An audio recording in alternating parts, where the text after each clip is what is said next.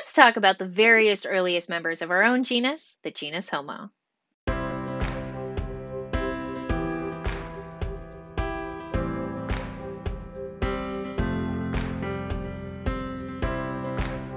We're here talking about early members of the genus Homo.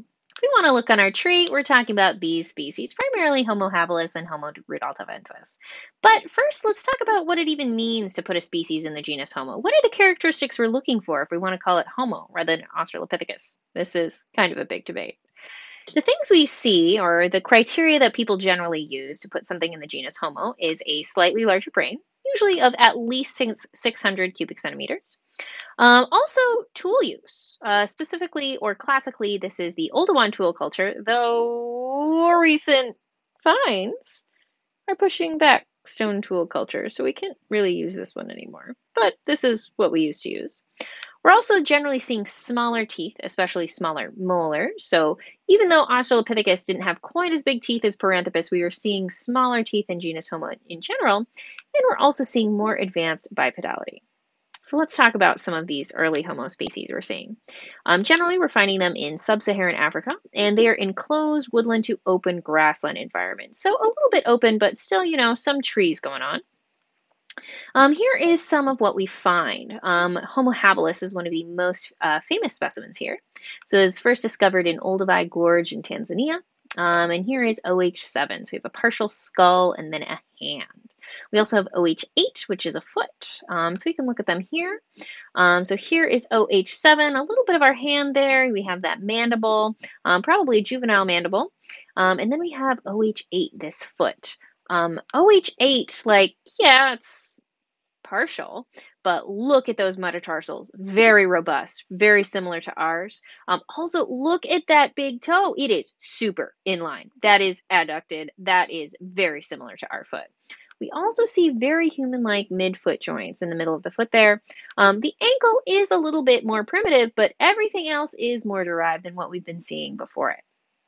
Homo habilis, we of course have found a few more specimens than just that one, so we think it's about 2 to 1.5 million years ago in both East and South Africa. In general, we are seeing some reduced prognathism, a rounder cranium, slightly increased brain size. But let's look at some of these different specimens you see. So here we have a slightly smaller guy, and then a slightly larger guy. So what's going on here? So you might notice there are a few shape differences. So the smaller guy, his brain's a little bit smaller, his teeth is a little bit smaller. The brain case is, a little bit smaller too. His brow ridges are actually larger relatively, and his face is a tiny bit more prognathic. This larger guy here, much larger brain, and his face is actually super flat, so there isn't quite as much prognathism. And the posterior teeth are a little bit larger, and though the brow ridges are actually a little bit smaller. So there are a couple differences we can find here. And the question here is, are these guys sexual dimorphism, or are they different species? And for a long time, this debate raged on without much conclusion because we really only had one example of the large morph. We had Canam ER 1470, and that was kind of it.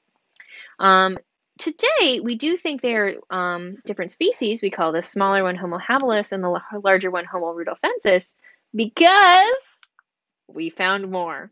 This was actually really exciting. I was a senior in college at the time, and it was really cool to see the field change right before my eyes.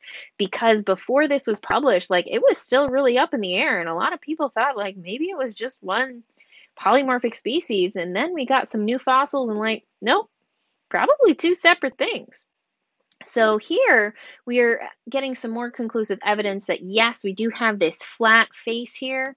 And we're actually seeing two distinct different palate shapes. So we're seeing two distinctly different types of shapes, then yeah, they're probably two different things. So I highly recommend you go read this paper by Leakey et al. In Nature from 2012 to get a better idea of exactly why we think there are two different species running around at this time. So we just talked about Homo habilis and Homo rhodophensis, but what's that? What's going on there? Homo spa? When you see SP dot, that means it's a species. It's in Homo. That's what we can say. Um, we name this to things where we just don't have enough material and we're not confident enough about actually naming a species. So this right here, this is AL666, about 2.5 million years ago, so slightly older than the other Homo species we were talking about from Ethiopia. It's a maxilla. We have some teeth. It's a little bit smaller than what we're seeing for Australopithecus.